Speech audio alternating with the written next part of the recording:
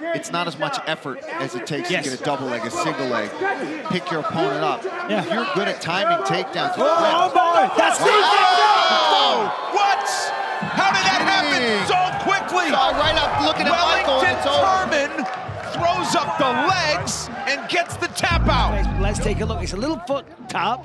Look, boom, there he goes. Sits him down, makes the mistake of going right into the guard here.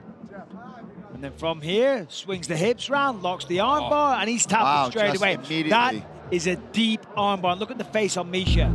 Declaring the winner by submission due to an armbar, Wellington, the Prodigy, Turman.